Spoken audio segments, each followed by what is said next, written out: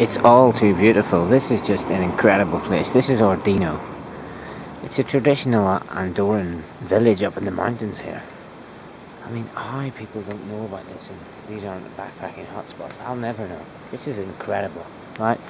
These old buildings are just like nestled up through a couple of streets in the mountains next to a big church, next to an old manor house which has just been opened as a museum.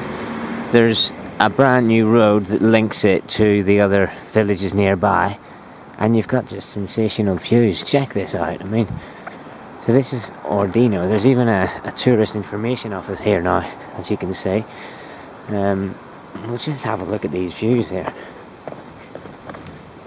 Ordino is simply beautiful. There's no other way to describe it.